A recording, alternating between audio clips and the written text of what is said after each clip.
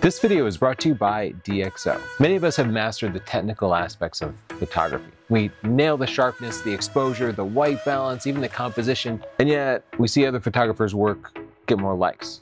They get more clients. People viewing photography have gotten tired of that perfect sterile look, and they're looking for a more analog look. They're looking for something retro, vintage, creative. I found some software that makes this really, really easy. The Nik Collection, the new version 8. You can just watch the video. But what I would do is go to this link here and grab the trial and install it on your computer, and then download the sample files from the description of this video, and then you can work alongside me and you can see how really easy it is. Now, the Nik Collection is 7 different software components, and I'm going to spend most of my time on my 3 favorite ones. The apps start independently, or they can be launched from Lightroom, and especially Photoshop now is deeply integrated, and I'll show you that in a bit. But let's just launch this right into Nik 8 Silver Efex from Lightroom. Silver Efex is black and white processing software, but it's not just desaturating images. What Silver Efex does is gives you complete control over how these images are processed in a way that really closely resembles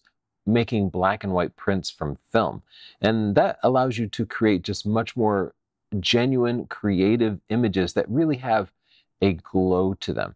Right now, I'm just flipping through the presets, and this is where I usually just start. I just kind of want to see what sets me in the right direction, and then I go back in and customize it. I love the contrast of this, and looking at it side by side with the standard, you can see just how much that contrast makes everything pop. I'm starting with one of Silver Efex presets. Presets add 1 or more filters pre-configured for you. But then you can go in and configure each of those different filters, remove some, or add more. So let's look at the filters that this particular preset added. You can see the filter adjusted the levels a little bit, and so I can fine-tune that. This slider allows me to add grain in case I want to give it that film look. And notice that it's called a grad ND filter. That's a neutral density filter. It darkens part of the image that in this particular preset is implemented using this burn edges feature. I can toggle this checkbox to see the effects of it, and you can see it's using the top edge here, and this allows me to adjust the strength and the size and the evenness of the transition. Let's take a look at some of the filters that it has in it. First, if you want this to look like a film image, this is really easy to add. Just click it, and now you can see that particular filter appears on the right side here. I can select real film grain to simulate here. Look at all these films in the list. And yeah, DxO put in the work to sample each of these different types of negatives, of slides, so that you can recreate that film look with just a couple of clicks with your digital image. I can adjust the grain size here by dragging this up, and then if I toggle this on and off, you can see the effect of the film grain. It really does make it look like it was taken with film. Let's add the clear view filter here. I love the clear view because it just adds some clarity. Another cool filter is image borders. They have 14 different types of borders, from simple to rustic and sort of hand-torn, that can match the style of the image. And for example, if this time I'm going for something that looks like it was a print from a darkroom, then maybe I want a border that emphasizes that too. In a side-by-side comparison here, I've created a new image that has an entirely different feel and will appeal to a different customer base. I have something now that feels more like the Ansel Adams era of landscape photography. I want to check out Silver Efex with a portrait too. Right away, it feels like a classic image. Flipping through the presets, I just want to find an inspiring place to start. I think I found it. I like the highlight fade here. Compared to the default, it raised up the shadows some, brought out her far eye a little bit. I can see a little more texture in her shirt. And this time I'm going to burn the edges just a little bit. I'm going to do all edges soft and bring the attention back onto her. Comparing that to the original image, you can see it's a completely different feel. One feels very modern, and the other feels very classic. For the next shot, let's go into Photoshop. And here I want to use the Nik Collection to separately edit the sky and the foreground. Photoshop allows the use of layers and even AI to do those selections, so I can use all of that in Nik. First, I will duplicate this layer, and then select sky. Let's make that a mask. I'll open up the plugins panel here. You can see you can access it right from Photoshop and use Color Efex. And you can see it's acknowledging the mask. I can go through and just click these presets and find the ones that really make my sky pop. Ooh, that one's pretty nice and silky. And now that's coming in as a layer. So if I feel like undoing that and seeing a before and after, I can just turn it off. So let's make another layer for the foreground. And let's use the Brilliance Warmth filter to warm this up a little bit. And now let's add a little fog to the bottom. When I added that filter, it covered the entire thing. I can just add a local adjustment to limit where the fog appears. And I'll send that back as a layer in Photoshop. You can see the ability to work with masks within Photoshop gives me a lot more control. Let's try this with a portrait. This is a cool shot, but it could be a little more creative. And Color Efex is so good at just making things creative. I can just flip through these presets and check out wild different looks. I think I like Blue Monday as a good starting point. Now let's look at the filters and see what cool things we can do. I like the film effects faded, but that's a little too much. So let's just reduce the opacity and just add a little bit of that glow. I like that. I don't know if I want to stick with it, but I'm going to save this as a layer so I can always come back to it. So here I'll just make sure that this is saved as a new layer and I'll click apply. And now flipping between my changes and the original is very simple, and you can see everything was non-destructive. We'll go back into Color Efex. Ooh, I like the photo stylizer here too. I can adjust the strength up and down.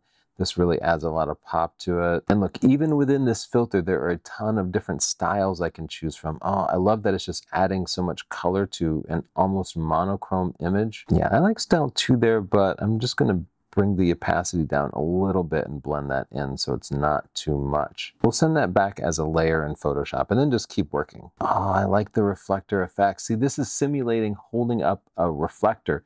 Switching between a gold and a silver reflector, you can see that it's adding gold to the shadows, and I can adjust the light intensity here. It really looks just like a reflector. I can even change the position of the reflector from high to low. If you've ever used a reflector, this is exactly what it looks like. And we'll send that as a layer. And I kind of like low key here.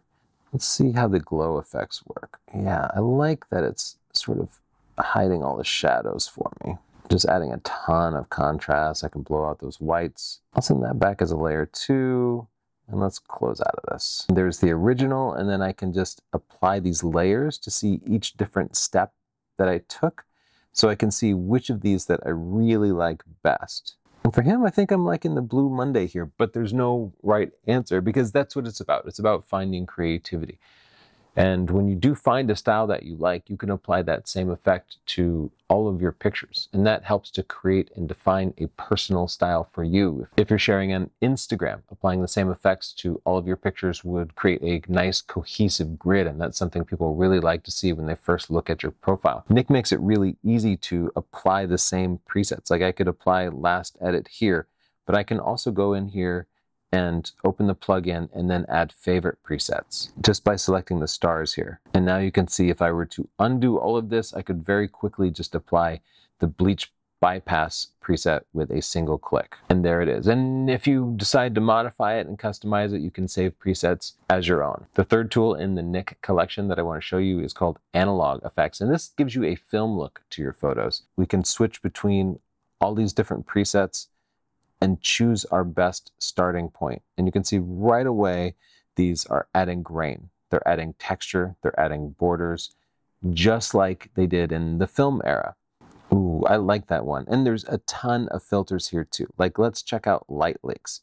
We can add a light leak, and then this simulates maybe having an older junky camera where light's actually pouring in. Sometimes you would say that that was ruining your pictures, but at the same time, that captures a certain vibe, a certain energy, and it makes it feel less perfect and a little more loved. Anything can be adjusted here. It can be customized.